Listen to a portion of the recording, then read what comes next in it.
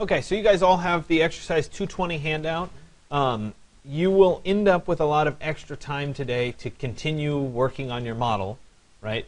I'm giving you this time so that next class, when you come in, it should be pretty much ready to go and we can start actually getting some final renderings out. So we're going to concentrate on the rendering, setting up the camera views. We're going to do the exterior daytime rendering on Wednesday. So the more ready you are, the better your renders are going to be. That doesn't mean that your render that you do on Wednesday has to be your final render. You can, of course, re-render it, but I want you to start being ready for that.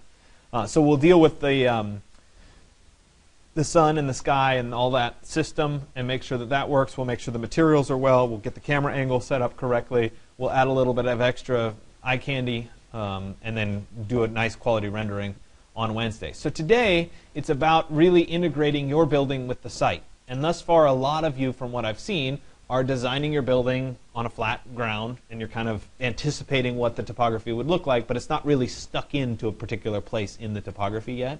And so we want to get it stuck into the topography and make sure that it's reading and looking really nice. So if you don't already have it, you should download the site information. You probably have already picked whether you're doing the coast or whether you're doing the mountains. You should be picking one or the other of those, and you can download them from the Exercise 220 page. I relinked them there as well. So I already have it on my flash drive, and what I'm going to do is I'm going to open up Rhino, and as part of the learning process, right, of course I gave you the SketchUp file, not the Rhino file of the terrain, so I'm going to quickly make it into a nice NURB surface that I can work with. And so I have a brand new Rhino file. I want to make sure that my units are correct in inches, which they are. Perfect. And I'm going to go to File, Import, and I'm going to bring in that SketchUp file. And I know you all know how to do this, but it can't hurt to double check if I can find SketchUp. There it is. And I think it's Site 1.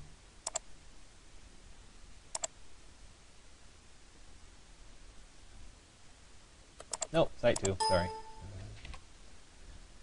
Let me get rid of this.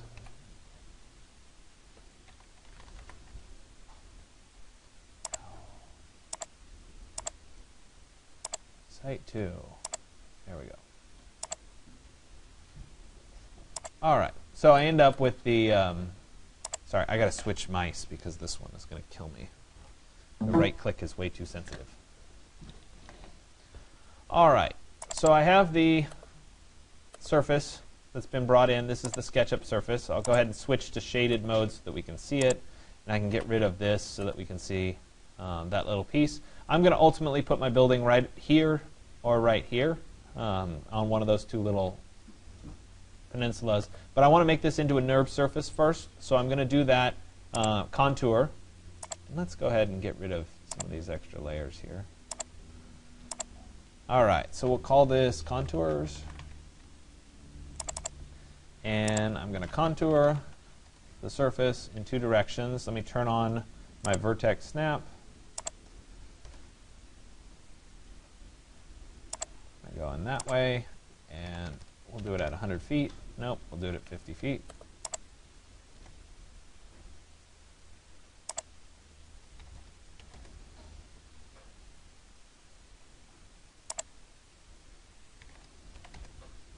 Go. Same thing, going this way.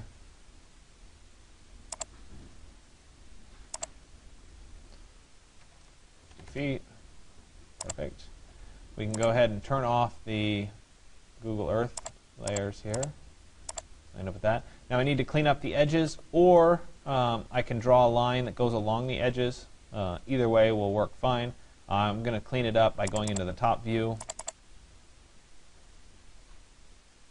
And we're going to do some trimming here. Take this one. That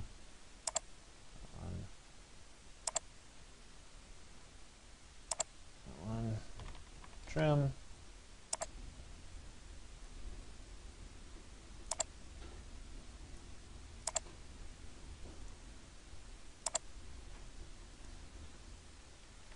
All right. And then I'll do a curve network.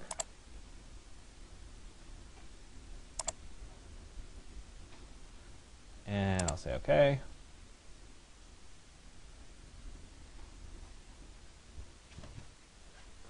And so this will build out the curved network for me.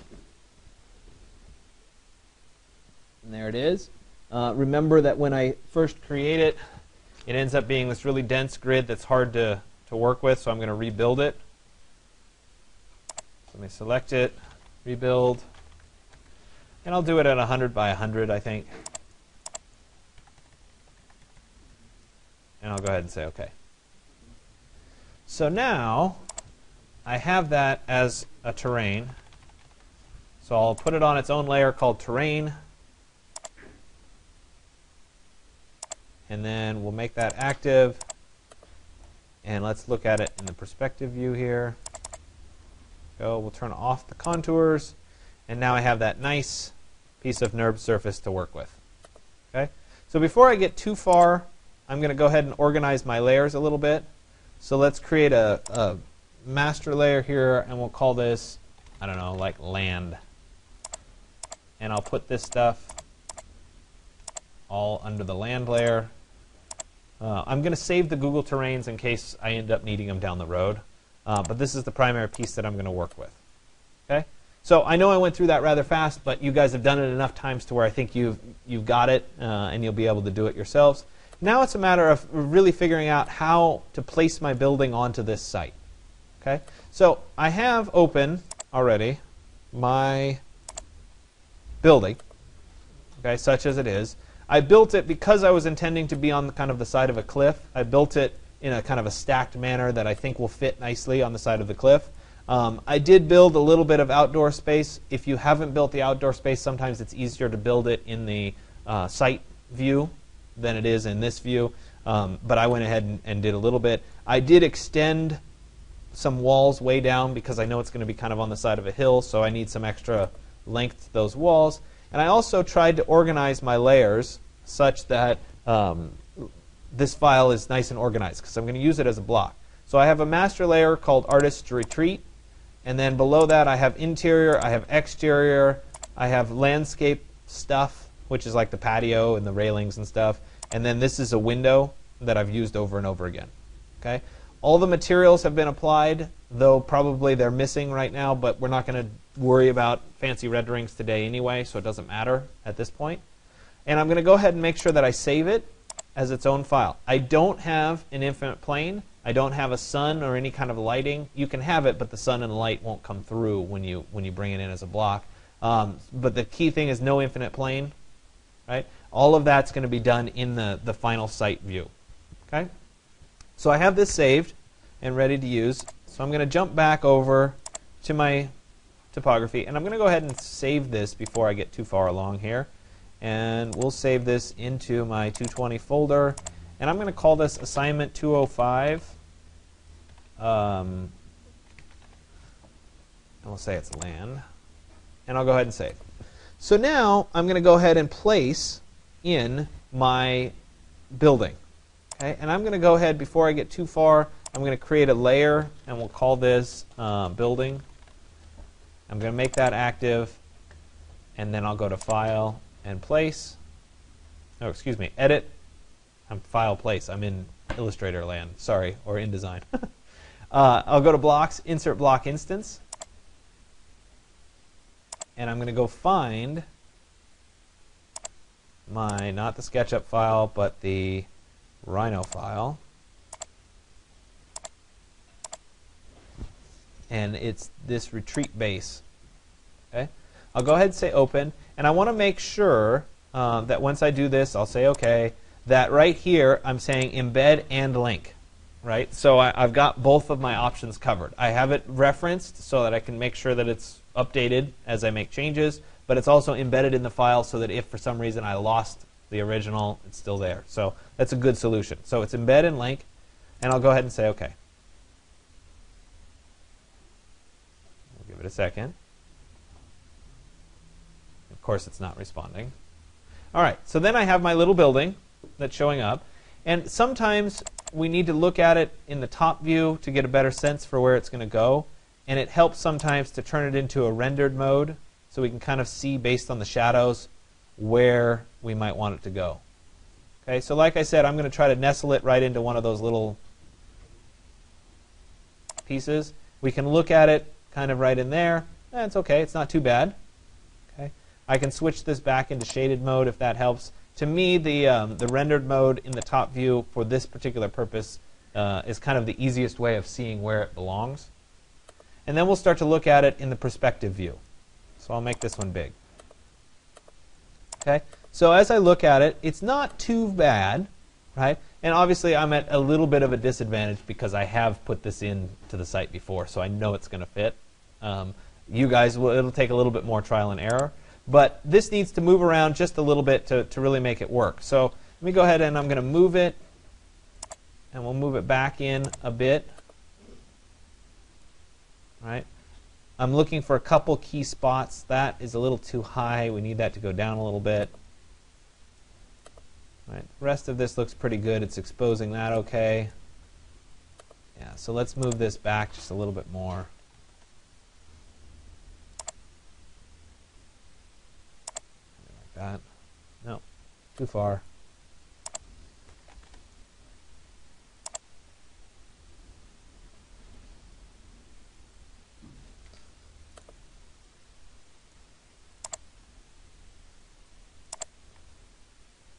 Yeah, not too bad.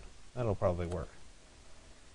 Okay, so it looks like the bottom edge there isn't quite deep enough. Right, so I'd go back to my original retreat base. We can take this piece and we can scale 1D. And we can drop that a little bit more. I'll save it. And I'll go back to my site integration, and we'll go to Edit, Blocks, Block Manager. You can just type Block Manager. And it says linked file is newer. If I click Update, we can use the existing materials for now. Apply to all.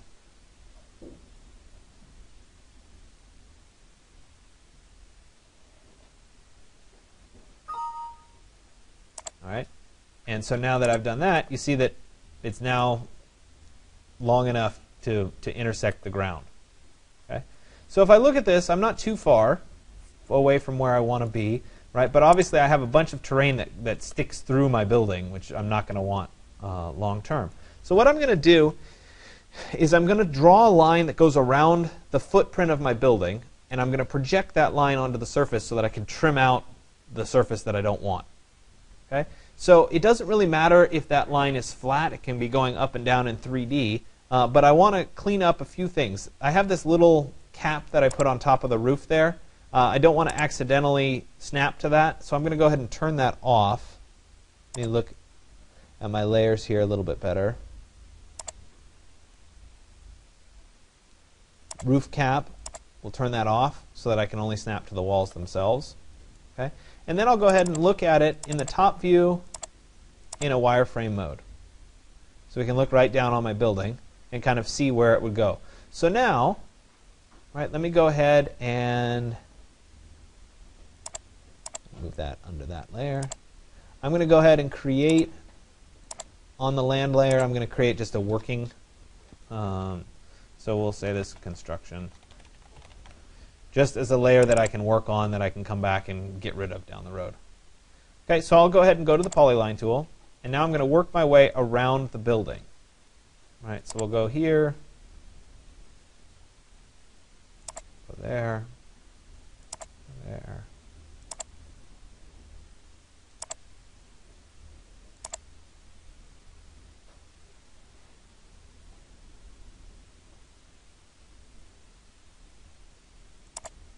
Go there, there, and back to there. I could type C for close. Okay? And so now I have this little line that goes around my building, I hope. Yes, it does. And if I were to view that in the perspective view, we can see that it's very clearly not a flat line at all. It goes up and down. But it doesn't really matter because it represents the footprint of the building. So I'll go back to the top view, and I'm going to use project. So I'll type project, or go up to curve from objects, project. I think that's where it is, right? Project. and I'm going to project it onto the terrain. So I've selected that. I'll go ahead and hit enter. And it's now going to create this really nice clean curve right there that represents my building footprint on the surface of the terrain.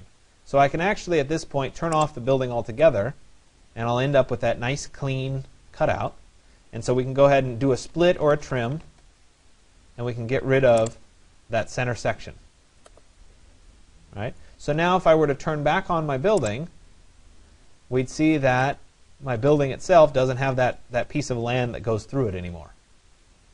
Okay? So it's starting to integrate, it's starting to sit well into the terrain of the building itself. Now, if I look over here, right, I built this little retaining wall, and let me go ahead and get rid of it. Well, we'll leave those. They're attached.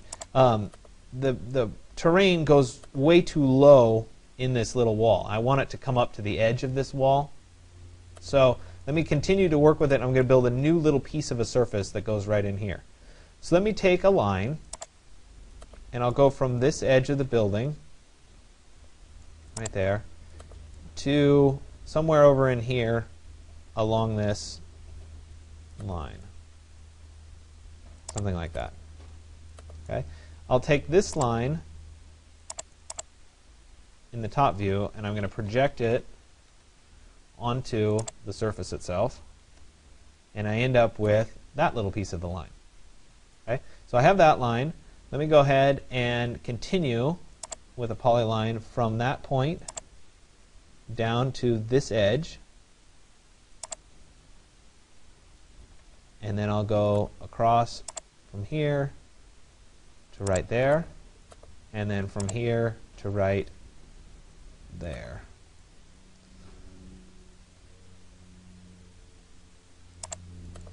Okay, so now I end up with those 4 pieces. Let me make this big. And I'll select each of those. Not that.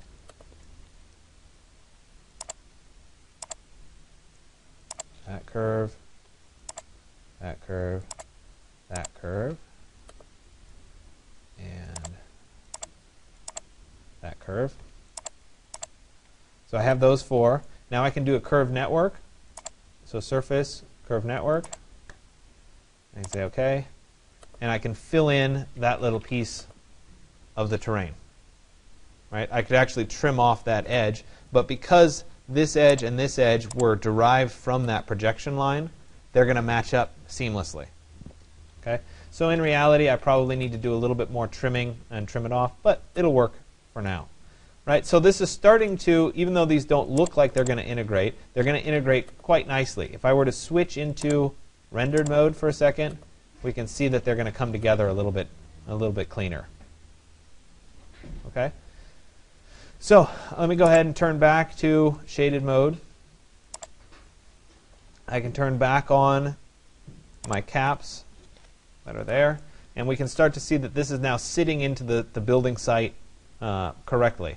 Now up here, right, I was able to trim that part off, but I have this piece of this hole that's basically going through. So I either need to modify the terrain to come down, or I need to modify the model to have a retaining wall, or I could let the terrain come down over the top of the roof, depending on what the strategy is, and whether you wanted it to be a green roof or a roof deck or whatever.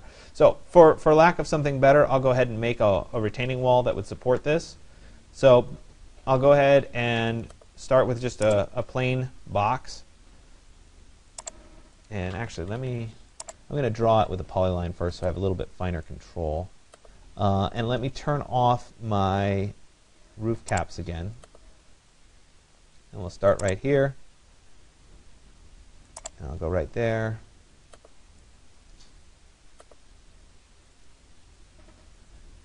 And let's come down here, maybe to the midpoint of that side, something like that. And let me go ahead and take this, and I'll offset that by maybe 1 foot. Put that in. And then let's connect these together.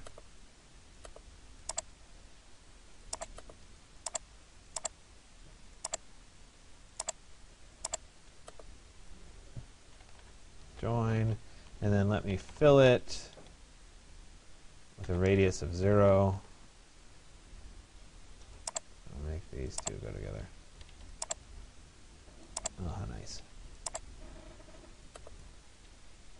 I have to trim. Sorry. There we go. Let's get rid of this and this.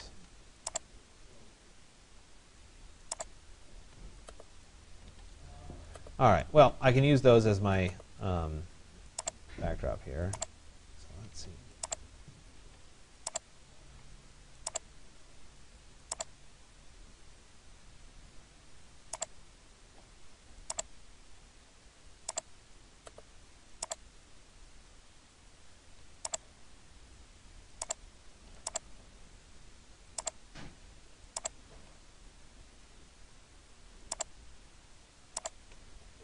Join,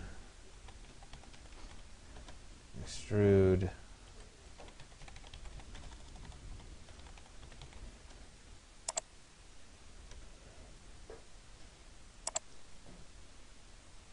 and then we'll make sure that it's tall enough to go above whatever that wall would be, something like that.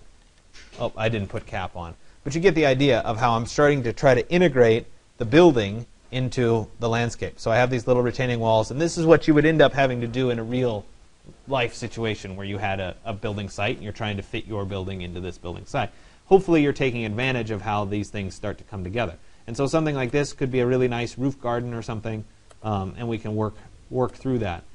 So in reality, I probably need to recreate this a little bit because it's not doing what I want it to do.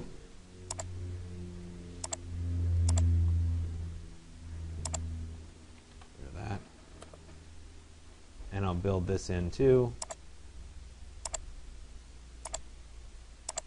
Right, and so that's providing that back support for the hillside.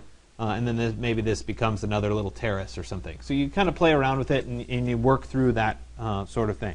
So your purpose today is to get your building to sit within the site context, right? And then to start adding the features that make it integral to the landscape. So the terraces, the staircases, those kinds of things that are necessary to make it feel like it's part of the landscape rather than just this building that's designed in a vacuum.